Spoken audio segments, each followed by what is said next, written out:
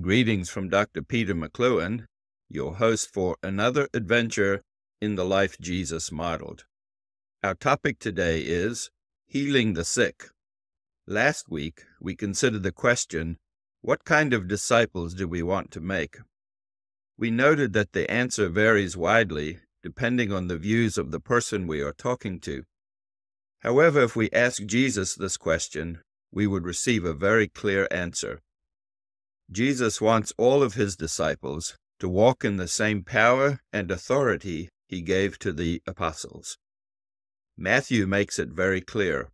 As you go, preach, saying the kingdom of heaven is at hand, heal the sick, raise the dead, cleanse lepers, cast out demons. Freely you have received, freely give. Matthew chapter 10, verse 7 and 8.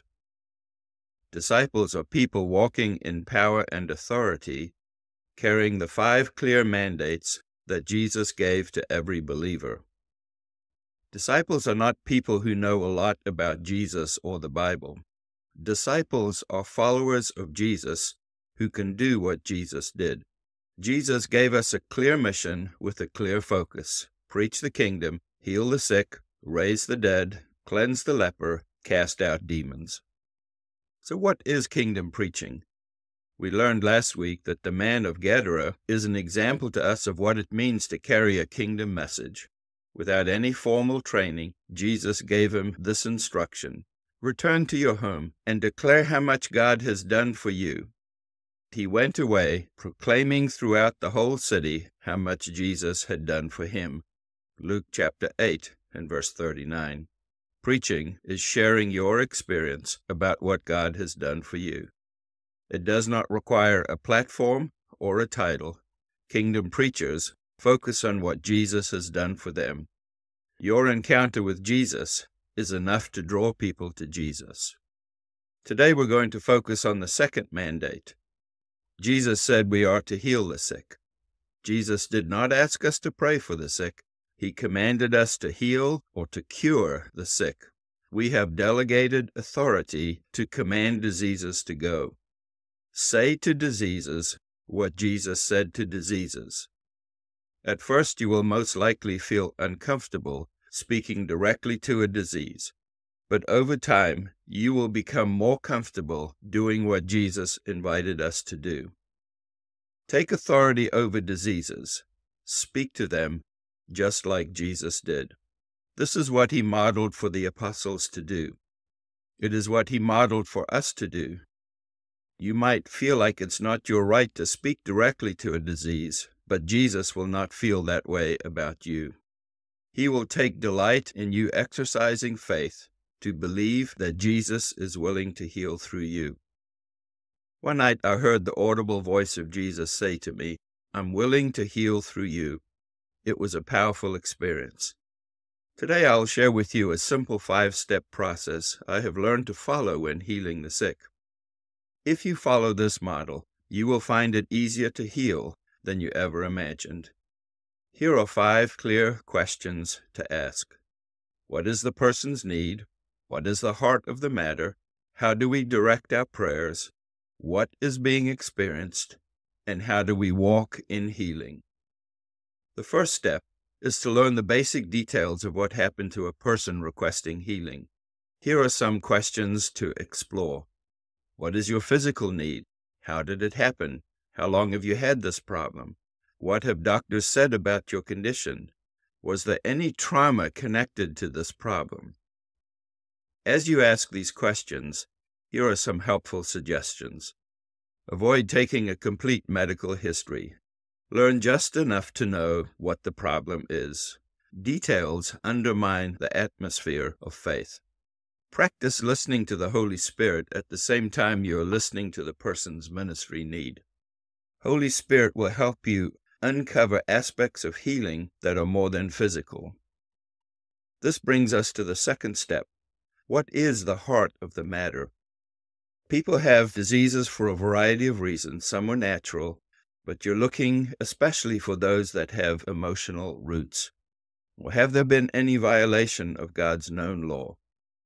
Jesus frequently healed people with whom he called an afflicting spirit. Here are some ways to know if the disease is being complicated by an afflicting spirit. Does the pain get worse? Does the pain move around? If the pain comes back a few days later, there may be an afflicting spirit. If this is the case, break the power of the afflicting spirit as you release healing. Next, we want to ask Holy Spirit to direct how to speak to the disease. These includes words spoken to Father God. Invite the healing presence of the Lord in this particular moment. Words spoken to the condition. Command pain to go. Say, cancer leave, tumors shrink, back pain go away, muscles be relaxed. Then there are words which God gives you to say. Say exactly what He tells you to say, even if it does not make any sense to you. As you release these words, here are some recommendations we like to follow. To the person who is receiving words of healing, we recommend close your eyes, open your hands, don't pray with me, don't try to help me pray, just listen and let us know if you feel any sensation while we are praying. Typical sensations that people experience in healing include heat, mild electrical tingling, a deep calm, or a cool breeze. In the case of the lady who touched the fringe of Jesus' garment, Mark says, and immediately the flow of blood dried up, and she felt in her body that she was healed of her disease. Mark chapter 5 and verse 29. When we speak words of healing, people frequently have a physical sensation of something going on in their body.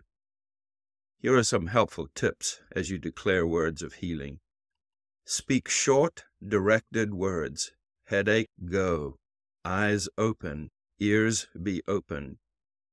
Keep your eyes open as you speak words of healing. Watch for twitching, facial expressions, sweating, or muscle movement. This will help you see what God is doing in a person's life. Next, we want to discover what the person is experiencing. Are you feeling better? People say, well, I think so. But in this moment, we want to encourage honesty.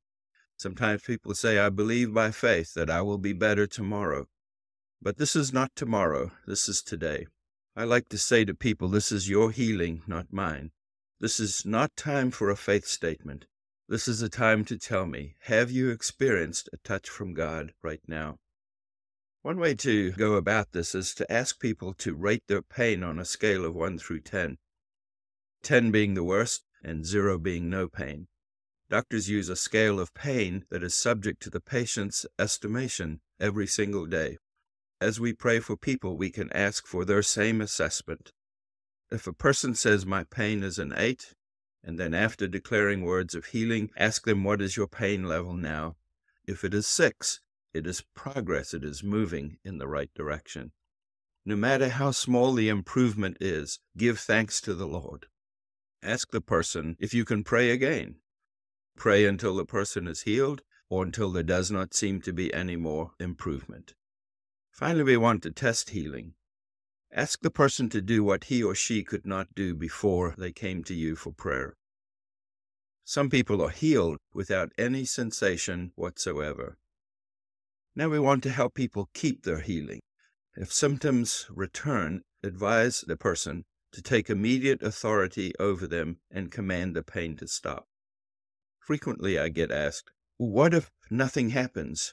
Be encouraged. It's impossible to talk to God and have nothing happen. You might not immediately know what has happened. I assure you something has happened. There's been a change in you, and there's been a change in the person over whom healing words have been spoken. Some of the most dramatic healings I have seen took place a few weeks after I spoke healing words. Encourage you not to give up. People feel nothing has happened, invite them to ask someone else to pray for them. Never blame the person for whom you are praying for not having enough faith to be healed. Jesus healed with his faith, not the person's faith. Use your own faith, not the person you're praying for, to release healing. We want to love unconditionally every person for whom we pray.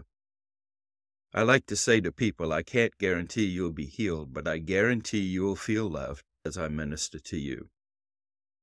You might hear a voice in your head saying, I can't do everything you've just spoken about. Well, let me encourage you. There was a time I felt that way as well. Everything that I have described takes place in just a few seconds. It's taken me longer to tell you how to do this than to actually do it. Keep practicing these steps. You will reach a point where you move through these guidelines without even thinking about it. I do my best to follow these steps with every person who comes to me for healing. As you follow these steps, you will discover that more people are healed through your words than you could have ever imagined. Healing brings joy. When people are healed in front of me, I begin to smile, the person begins to smile, and joy is released into the room, the atmosphere of faith. Healing releases joy into people's lives. Remember the words of Jesus, who said the greatest reason to rejoice when we're ministering healing and deliverance is because our names are written in the book of heaven. Next week, we'll continue studying the life Jesus modeled. Let me take a few moments and pray for you. I release to you faith to believe that Father is willing to heal through you. I have people tell me I'm not good enough to pray for healing. That's just shame. That's just the devil attempting to put shame and fear upon your life. Of course, the devil doesn't want you to walk in all the blessing that Father has given you to walk in. He'll do anything in his power to keep you from believing that God is willing to use you. He used all 12 of the disciples in healing. That means he used Judas. With all the shame that Judas carried, God still used him in healing while he was willing to pray for people. So I break fear and shame off of you. You can give away more than you have. Blind people pray for people who are blind and their eyes are opened. Deaf people pray for people who are deaf and their ears are opened. I don't understand all of that. There's nothing in you that prevents you or disqualifies you from releasing healing words to people. I pray that God will flow through your life, first touching you, and then out of your own encounter with him, you'll have more and more faith to pray for others. You'll see people healed beyond your wildest imagination. You will know the power of God is alive for today and flowing through your life. Next week, we'll continue studying the life Jesus modeled.